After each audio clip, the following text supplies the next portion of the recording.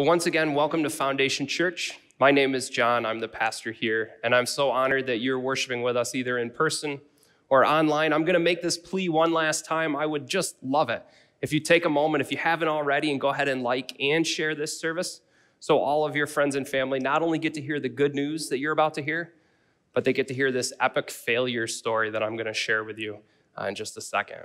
So look, today we're beginning a brand new series called Relationally Charged. This is a series that's going to offer some practical and biblically based tips for how you can improve your relationships with people in your lives. This is built around the idea that all of us have relationships. All of us need relationships. As a matter of fact, all of us are charged by those relationships. So today we're going to be talking about our friends and our family. And this should be perhaps the easiest one because these are the people who we've known the longest, we know the best. They're our friends or our relatives. But this is a place where we often mess up, and just so you don't feel bad, I'm going to share with you a time when I really epically messed up as a friend in just a moment. But first, I want to read to you the scripture passage that we're going to be using. We're going to be using John's gospel, and I'm going to be reading from John chapter 15, verses 12 to 17. This is Jesus talking to his followers. Jesus says, "My command is this, love each other as I have loved you. Greater love has no one than this, to lay down one's life for one's friends. You are my friends if you do what I command. I no longer call you servants, because a servant does not know his master's business. Instead, I have called you friends. For everything that I learned from my Father, I have made known to you.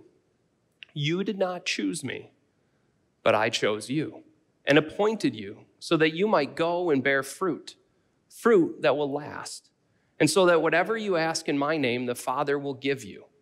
This is my command, love each other."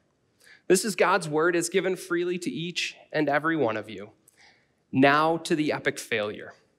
In order to get into that, I think I have to start with an easy question, a simple question, and this question is, do you like to go out to eat? Now, put COVID aside, maybe you don't like to go out to eat now, but do you like to go out to eat if health wasn't a concern? If you're in person, go ahead and raise your hand. If you do online, I want you to comment yes. Online, folks, go ahead. If the answer is yes for you, tell me your favorite restaurant. I need some new restaurants. So here's the thing. I like to go out to eat. I still like to go out to eat. I don't care. I'm that guy, right? But don't think less of me. My taste in food is like really predictable and really lame and static. And so for me, going out to eat, like if I had anywhere and I could choose anywhere, it's often going to look like a hamburger, and it's often going to look like fast food. I know it's terrible, right? I didn't get this physique for nothing. So I do like to go out to eat, but I just love like a fast food hamburger. So here's the thing. I have two friends. So my oldest friends in life, friends who I've known since we were both children, or we were all children. And these friends and I get together almost weekly to have a meal. And we've been doing this for years and years, and we get together. Here's the problem. While I like Burger King, one of my friends likes very unique and like authentic food. Is that a good way? Is that a nice way to put it? Authentic food? Yeah, this friend wouldn't be caught dead at McDonald's. So often we go where this person wants to go, which is more unique and maybe you would say nicer eating establishments. Here's the problem. We got together a few years ago now at a particularly unique and authentic establishment that was in a home, in a residence. And I was in a particularly good mood, and by good, I mean terrible. And it was toward the end of the month, and my family does this thing with envelopes where I get my money for the month in an envelope, which means I was almost out of money. And this authentic restaurant maybe cost a little more than like the $1 soda at McDonald's would have cost me. And so I showed up, and all I could think was, this place is too expensive. And this food is too unique and too authentic, and this setting is too weird. And so I ordered myself a water, and I sat there something like this. No? Nobody thinks that's funny? See, my two friends were super good about it. They were like, "What's wrong, buddy? Are you okay?" As I proceeded to throw like a little pouty fit. I mean, I was like seconds away from falling on the ground and pounding my fists and my feet. And here's the problem, is it wasn't that the food was too expensive or that the restaurant was too unique, the food was too weird for me. It was really that I was being too selfish. Too selfish. Because here's the thing that I want you to remember if you remember nothing else about today. It's not about you. If only somebody had said that to me that day in that, we probably would have fought, actually. We're that kind of friends. We probably would have gone outside and thrown fisticuffs. But if only I had heard myself say, John, it's not about you. See, that's the message for today. It's not about you. When you're trying to show love to your friends and your family, the thing to remember, it's not about you. So let's go to that passage again, that John 15, verses 12 to 17. I'm going to highlight a couple verses and a few words within that I think are going to help us better understand this. But let me give you a little bit of context. So Jesus is talking. He's talking to his followers. It's likely that it's not just 12. It's not just the 12 disciples, but probably a larger group of followers. The other thing that's important to understand is Jesus is preparing them for his imminent death. He is going to be leaving, and so he is giving them final instructions. What this means, or what we can take from this is probably, in Jesus' opinion, some of the most important stuff he can be saying to his followers. So let's look at verse 12. In verse 12, Jesus says, my command is this, love each other as I have loved you. Now, he actually starts and ends this passage with this command to love one another. He bookends his teaching, his final bit of teaching to his followers, with loving one another. But I want to highlight that word love because in English, we have one word for love, love. But in Greek, they have like 100 or maybe 5. Your Bible uses 3. There are like love of proximity, like I'm near you, so I love you because we're close to each other. Love of like feelings, like I'm in love with you, I feel love toward you. And then there's this word that Jesus uses. This is a love of choice. It means I choose to love you. It's not because I feel it, it's not because it's easy or convenient, like we're close to one another, but I choose to love you. And it's really important to understand that sometimes when we're loving our family and our friends especially, it's a conscious choice. You're not always feeling it when your children are misbehaving. You're not always feeling it when your parents are getting on your back, and you're certainly not always feeling it when your hoity-toity friend makes you go to some fancy restaurant and you don't have enough money to pay for anything, right? So you have to choose this love. The other word that I want to highlight is the word command. Jesus uses this word and it sounds strong. But the word is a word that focuses on the end result, not the means. It's all about the what, not the how. In other words, Jesus is saying, I don't care how you love each other. I just care that you love each other.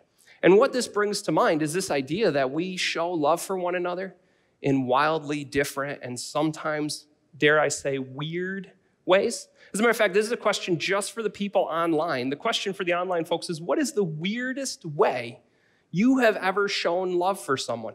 Please keep it appropriate. So look, weirdest way, let me give you an example. In my circle of friends, when we were early on getting married, we had this tradition where we would show love for the newly married couple by taking the gifts from their reception while they were off on their honeymoon and delivering them to their house. That sounds nice, right? And then we would destroy their home, just trash it, prank them in the meanest way possible, like taking saran wrap and saran wrapping all their furniture to their bed. So when they got home from their honeymoon, they couldn't get in bed. Or mixing up all their spices labels, or taping their refrigerator shut. This is a tradition that ended right after I got married. Actually, right before, because it never happened to me. Maybe it's because my friends don't love me that much. Now, whenever I tell this story, people give the same looks that all of you are giving.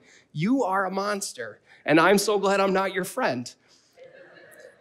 Let me be clear, though. This was the most loving thing we could think of to do for one another, and we did it for more than a few of our friends to let them know we loved them. It often also included breaking into the home, because after the first friend, nobody's giving anybody the keys, right? So you got to find a way to get in. At any rate, that's the weirdest way I think I've ever shown love. Go ahead and comment down below if you haven't already. Weirdest way you've shown love. Let's move on to verse 13, because Jesus doesn't stop with the command to love each other. In verse 13, he says, greater love has no one than this, to lay down one's own life for their friends.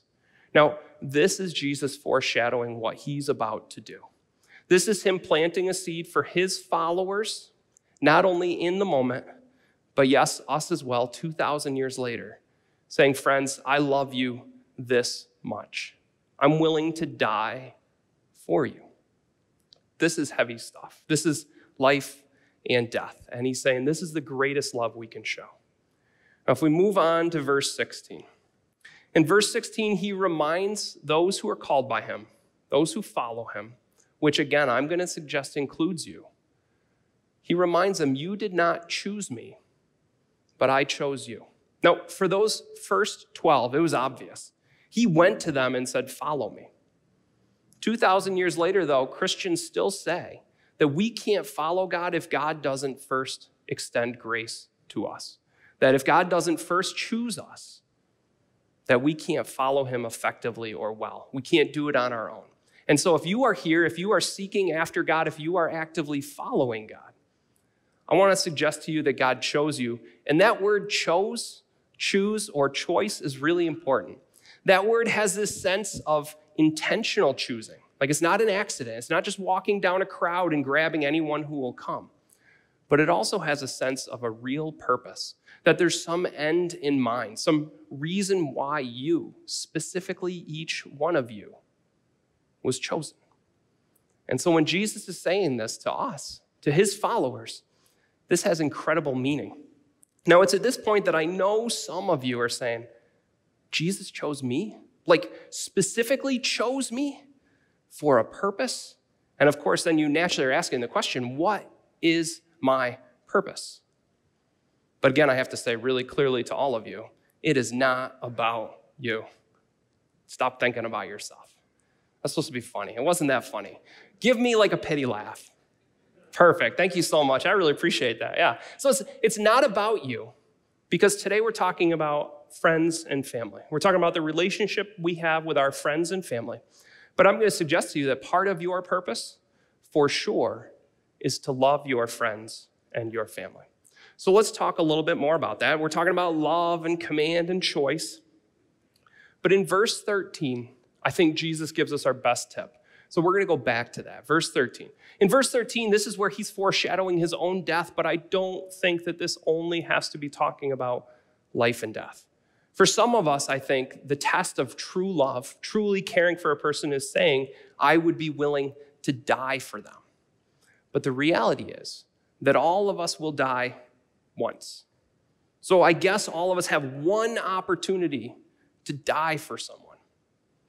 But the reality is that we can figuratively lay down our lives every moment of every day until we die, which gives us almost limitless opportunities to love our friends and our families, those who mean the most to us, to show them that we love them by laying down our lives, not in a very literal sense, but a figurative one, right? All of a sudden now you have tons of chances to show people how much you love them through the little things. Right, here's the thing about love, and this is free of charge from me. Different people hear and express love differently. So for instance, some people, love is all about words. You have to say it for them to hear it. For others, love is about actions. Talk is cheap. You have to show them with what you do. For others, yet, love is about touch. They need a hug or they need you to hold their hand to let them know that you really love them. For others, yet, it's gifts. If you give them a gift, they know you really love them.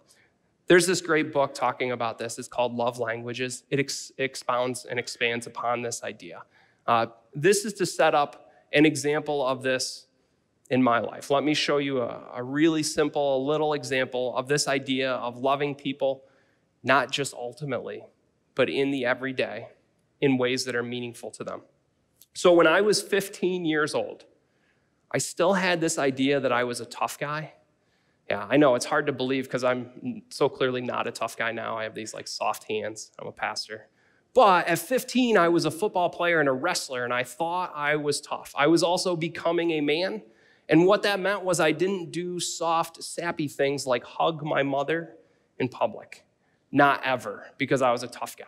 And so I remember this would really upset my mom because it seems as though her love language, the way I could best express to her that I loved her, was to hug her in front of an audience. Like the bigger the crowd, the more I loved her.